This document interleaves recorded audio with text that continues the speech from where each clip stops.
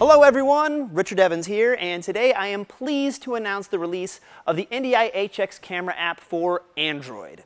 This application allows you to turn the front and rear facing camera and microphone of your Android device into a wireless NDI source to use in your productions. Let me show you how to get it and how to use it. Alright, so the first thing I want to show you is where to download the NDI HX application. So you'll just go into the Google Play Store. And in the top of the screen here, just type in NDI HX Camera, which I've already searched for. And it'll be the first one on the list here from NewTek Inc.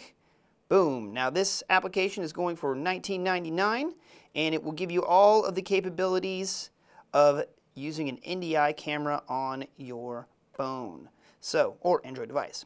Okay, so now let's go over and find that application. So I have it installed over here. Go ahead and launch NDI HX Camera, and let's take a look at some of the details of it.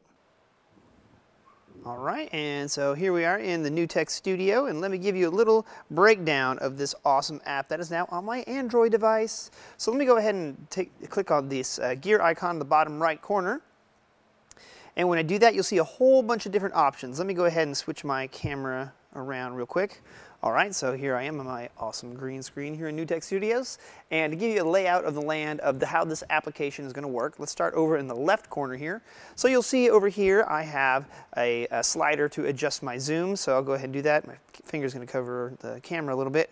But I can zoom into shots and zoom out, or you can use the pinch method and just grab on the screen and pinch, and that will let you zoom in as well.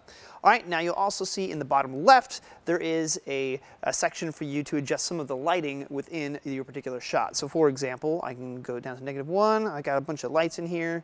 I can move it down a little bit or bring it up, just depending on how much you want to do. Whoa, I am not on the sun. All right, let's back it up there. All right, so that one's pretty good. So the next thing is you'll see that there is a light bulb here on the next section. So let's go ahead and touch that, and it turns the flashlight on.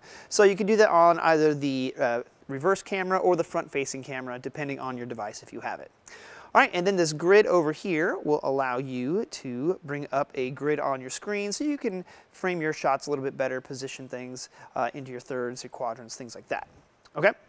Now right here in the middle of the screen, this blue button, that one, when you have your NDI source selected on, say, like NDI Studio Monitor, for example, that means that you're going to be broadcasting over NDI. Now if I click that blue button, it's going to turn gray, and then you will no longer be broadcasting over NDI. But all you have to do is click it again, and you're back on track.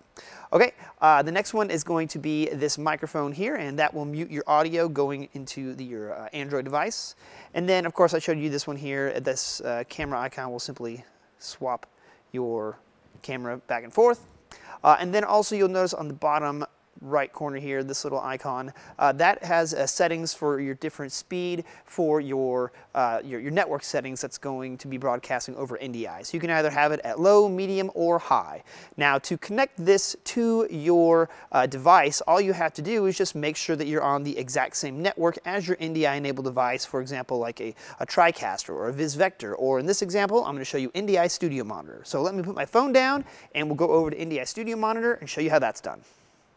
All right, so now I'm on my laptop on NDI Studio Monitor. NDI Studio Monitor being an application that you can download for free at ndi.tv that will let you browse your network and view in real time NDI feeds coming into your system. So let's go ahead and do that. I'm going to grab my mouse and go to the top left corner of the screen and click on this drop-down menu. And I can then search for my particular device, which is my G5 phone here in my desk. Select that, and boom, we are good to go. And now I am bringing in the video from my Android device into an NDI environment such as NDI Studio Monitor. But any NDI environment will be able to bring in this signal. So perfect for doing some live broadcasts or doing some meetings via Zoom, for example, Microsoft Teams, etc. A fantastic way of being able to use the high quality camera and microphone off of your Android device into an NDI environment.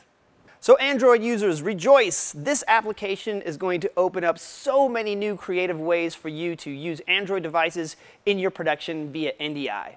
Thank you for watching.